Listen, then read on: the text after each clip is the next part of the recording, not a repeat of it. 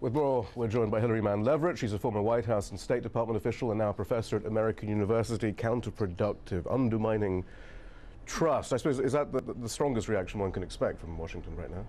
I think it is, but of course it is criticism without content. It really underscores that the United States has taken itself out of the position of being the leader, the presider over a peace process in the Middle East, which is critically important to continue to justify the American role in the Middle East. We need that. America needs that for America's own interests, to rationalize our relationships, our interests in the Arab world, the Muslim world, and our interest in Israel. Without that, there's no rationalization, no justification for our role in the Middle East. So we need that for our own reasons. But what Hillary Clinton did today in her, what I would call criticism without content, is to dramatically underscore how the United States has moved from a position as arbiter, presider over a peace process, to a partisan role in the conflict, firmly on Israel's side, with nothing to offer the Palestinians. That happened ages ago, though.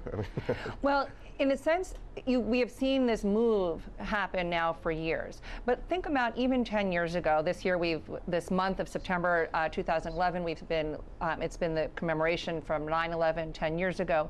10 years ago, the Palestinians had no choice. Other powers had no choice. They had to continue to accept an American role that was a pretty feckless one, but still uncontested. Today, the Palestinians have a choice to go to the United Nations. Today, Turkey has a voice. Egypt will increasingly have a voice. Iran has a voice.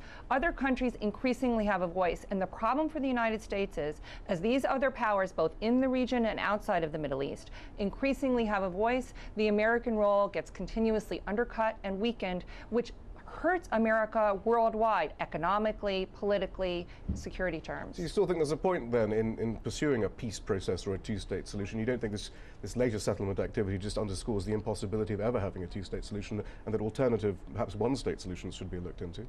Well, the United States, I mean, there are a couple of issues here, but one is critical. The United States position up until 1981, from when Israel seized the territory in 1967 until 1981, the U.S. position was, just like the rest of the world, that Israeli settlement activity in occupied territory was illegal, full stop.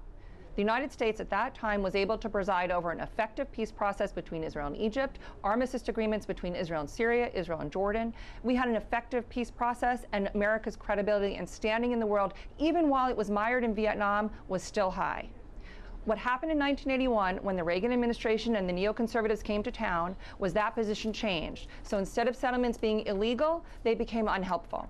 And we have never had an effective peace process since then. Mann Leverett, thank you very much. Thank you.